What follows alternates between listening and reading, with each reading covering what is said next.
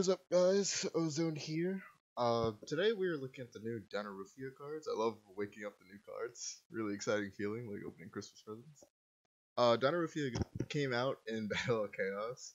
It was a 10-card wave, and it was focused on trap cards. So we expected they were going to get another card in the following set. I guess we'll just read right on to it right now. So the first one is Dinorphia Rexstrum. This one requires a Dinorphia fusion monster. That's kind of annoying to make already. And a Dinorphia monster. Your monster's opponent controls with an attack equal or higher than your life points can activate their. Wow, that is crazy. That is crazy, actually. Okay.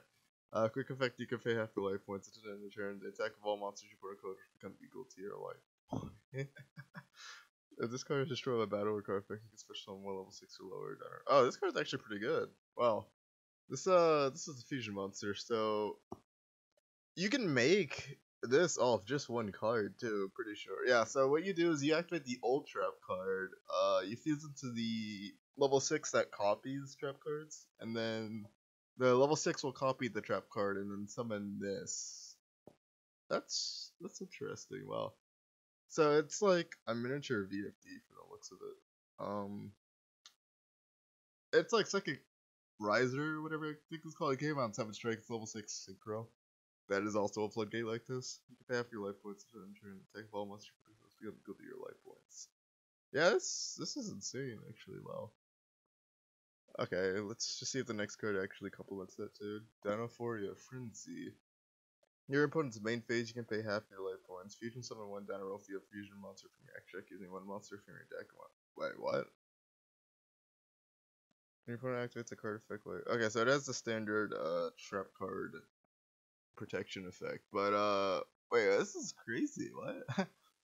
So instead of using the other trap, you can just use this, and this just makes a one card. Wait, why can't you just use this generically then? Is there a reason?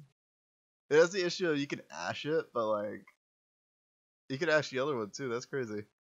Yeah, both these cards are kind of nutty.